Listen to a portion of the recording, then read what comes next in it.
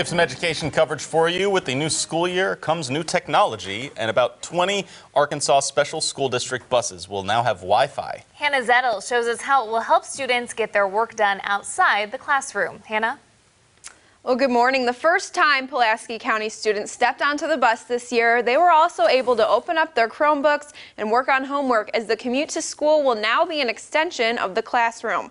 This will benefit those who have a longer trip on the road, putting students at an advantage to knock out their assignments. Students say access to internet is valued even more by those children who do not have home Wi-Fi. Meanwhile, PCSSD plans to collect data to see how much of an impact Wi-Fi has on student learning.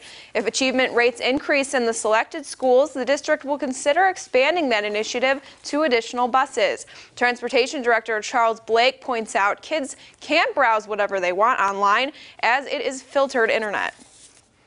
We have a list of acceptable sites the students can log on to, as well as any recommended sites from our schools that they would like our students to view.